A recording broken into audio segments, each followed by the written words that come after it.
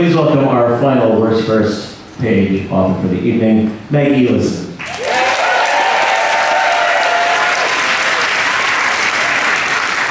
Alright folks, I have bad news. I've just come from the future.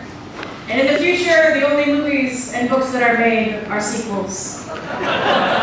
And they're all about nostalgia. I bring you the worst first page of Ready Player 47.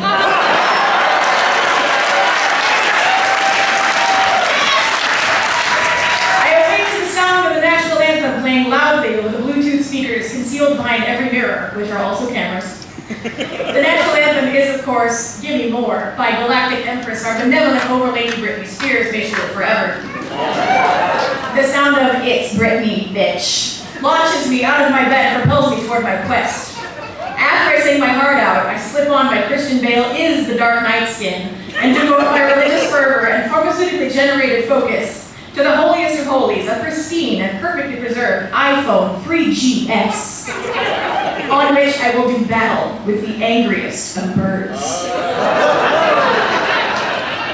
But as I approach my inner sanctum, I see that she is there. Light of my life, fire of my loins, the girl with the Chuck Norris tattoo. She's got on her studded belt over her ultra-low-rise jeans. Her whale tail barely conceals the blue cake-face avatar tramp stamp. She's powering through another level of Candy Crush. I can see it over her glittery bronze shoulder. Have you been watching the movies I downloaded for you, I asked her.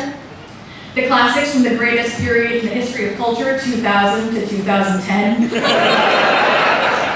I have, she says, not turning away from her game. Her dedication to her art makes me harder than a fiendish Sudoku.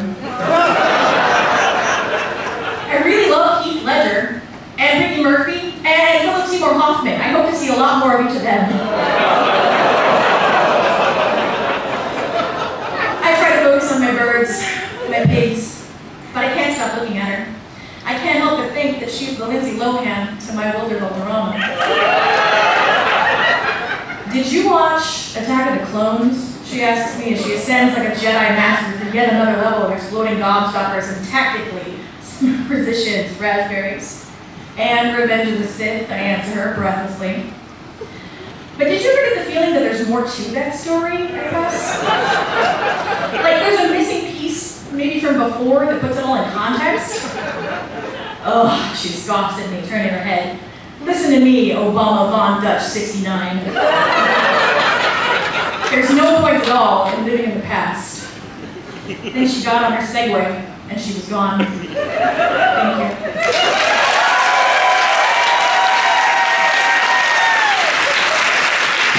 Let's hear it for all of our authors. Thank you so much. Back to your writing hutches to write more terribleness. We're going to reset the stage a bit for our next segment.